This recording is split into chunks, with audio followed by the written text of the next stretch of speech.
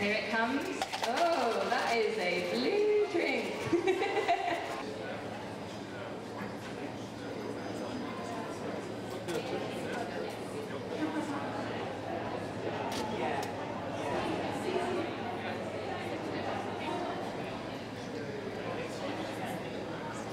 He can shake, he can mix in all the ways he wants. He can filter the cocktail, he can put ice, he can crush ice, he can put lime, lemon, white and brown sugar, and quite 200 ingredients, different ingredients, in order to create a new cocktail.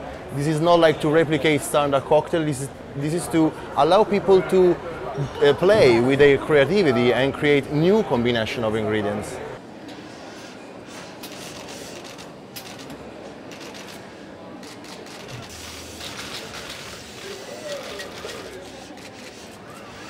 Right now he's taking, let's say, some spirit and some liquor.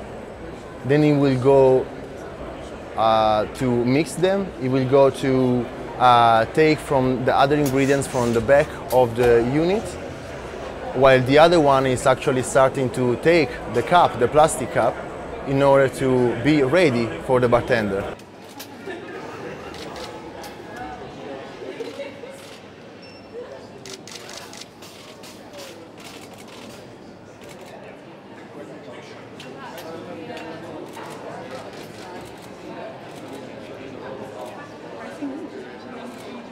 We cannot even think to replicate a real bartender with a robot bartender.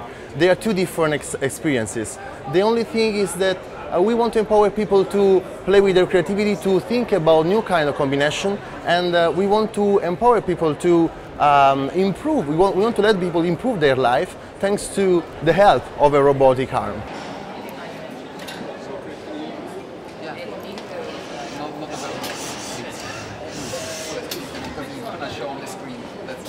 Yeah. It's really nice. First time trying it, of course. Yep, that's the macaroni. This robot, I thought it was meant to be. I think it's mixing something. Wow. Wow. Do we give it a round of applause, everyone? Cheers, man. I'm not feeling particularly threatened, no.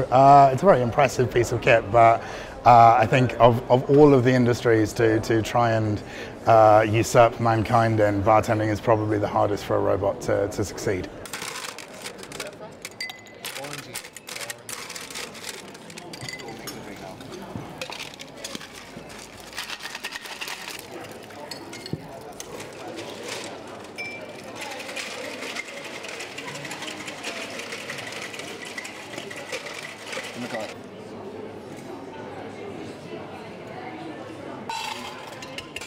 Slaps, eh?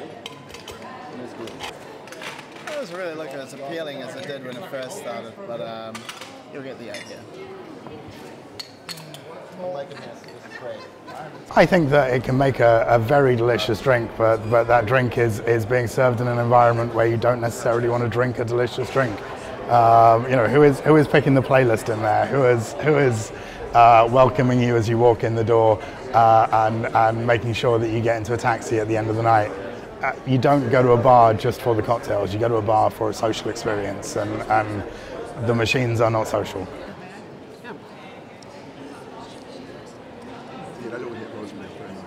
Yeah, I'm with you on that one. I think that it's all about the passion in the drink. So the ingredients are... I might have a little try of this robot cocktail while we're waiting for the verdict. Cocktail number 2. Number 2. Woo! Congratulations. So that's humans 1, robot 0. When you make a Negroni, there's got to be a bit of love. And, you know, when you're trying to do it with a robotic and a shaker, for me, it just doesn't work for a Negroni. Negroni needs to be stirred. There needs to be a bit of love. So while our bartenders are making those, Antonia, you host and create a lot of high-profile parties. Can you see the make done?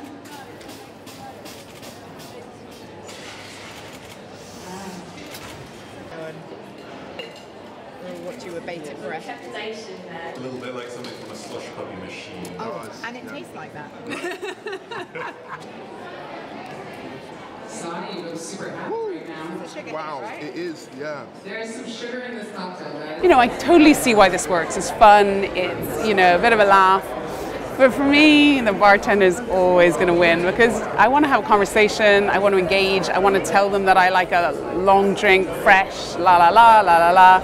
So it's fun, but for me, humans always got to be the top. First place, Mikey London.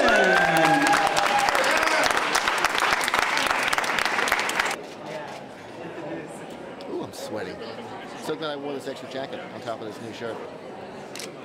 I'm gonna blame my face.